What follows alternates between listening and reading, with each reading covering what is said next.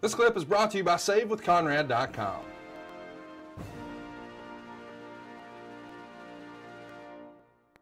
Somewhere in here, you even started to make trips out to LA though. I think you started taking some acting classes. You hosted MTV's Beach House with Jenny McCarthy. You did an appearance at Nike Town with Gabrielle Reese and Shaq. And you even played basketball at Gary Shandling's house with Ben Stiller. So you had some cool Hollywood moments. I think you even appeared on Conan O'Brien and Jay Leno. So you had, it feels like, some momentum to do some stuff in LA. Did you ever consider moving out there and pursuing that full time? Well, Jimmy Miller, who is a successful Hollywood agent out there, wanted me to come out. And I just felt like this is the first time I made any type of money. If I go out there, I might just spend it all. And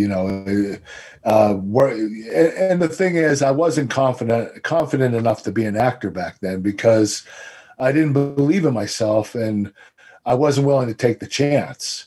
All my life, I always took chances. And here I had my first set of money that I had a good bit of money and I didn't want to let go of it because I didn't want to take a chance of spending it. So I passed on going out to LA and I took a sportscasting job in Pittsburgh for Fox News. And, that was a very humbling experience as well.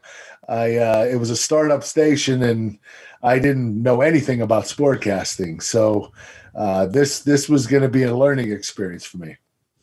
Yeah. I think it was Fox 53 in Pittsburgh. And as a sportscaster, I think your tagline is going to be, and that's the angle on sports, which is kind of a fun little play on word. And the story I read was, you're walking to the producer and the printed copies of your script goes flying all over the new set. And they tell you, don't worry about that. Just read the teleprompter, but then it goes black. So you're about to pitch to football and the director cuts to golf. This has to be a tough spot to be in for a guy who already admits, hey, I'm not super comfortable with this. And now it's not going well and it's live TV, pal. Right? Yes. This is my first night on the air. And, I did very little, what's it called? Rehearsing. I did very little rehearsing. So, going into the studio and I was in a rush and I had my scripts together and I ran to the producer. My scripts went in the air and they just went all over the floor. And the producer said, forget about them. We're late. You got to, read the teleprompter. Just read the prompter. And I went to, it said time for the angle on sports. And, the guy said my name and I pop up and the teleprompter is completely pitch black. I was like, oh my gosh, what am I going to do? And the producer's saying, Kurt, say something. He's telling me in my ear, say something, anything. And I was like, okay, the NFL had games today. Let's cut to the highlights. And it ended up being a golf highlight. I had the wrong first story. So, and every time the next one I would say, and now it's football, it would be baseball or basketball. So it was all out of order and there was no way I was going to be able to recover. And it was the worst 8 minutes of my life. And, the head, sports anchor, the weekday sports anchor, Albie Oxenrider, he said, I've been doing this for 17 years. That never happened to me. And I thought, well, that's my luck. My first time the teleprompter goes black. So it was a crazy experience. So in typical Kurt Angle fashion, you start coming in late, staying late rather, coming in early. I mean, you're putting in the extra time to really work at it and get better. But just when you start to get comfortable, the station manager pulls you and says, okay, now you're our on-site reporter. So you're going to be out in the field, going to games, talking to athletes. But here there's no teleprompter. So all the stuff you've been working on doesn't matter anymore. But I think when I read your book, I sort of get the impression you didn't like the way it felt to be in the locker room, not as a athlete, but as a reporter, and maybe some of the way those folks treated you when maybe before they would have treated you totally differently. And you just throw the towel in on broadcasting. What can you tell us about that?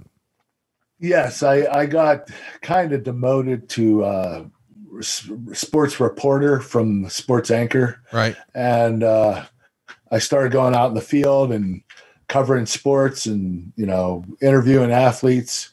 And it just got really weird. You know, these athletes no longer looked at me as a peer. They were, you know, they were short with me and they were not real respectful. And, you know, I just felt like this wasn't for me. And I don't want to be in this position. I actually want respect from other athletes, and having this job just was a little very humbling, and it just wasn't for me. And you know, I knew it wasn't the right fit. I was just trying to find something to do and find something to keep me busy.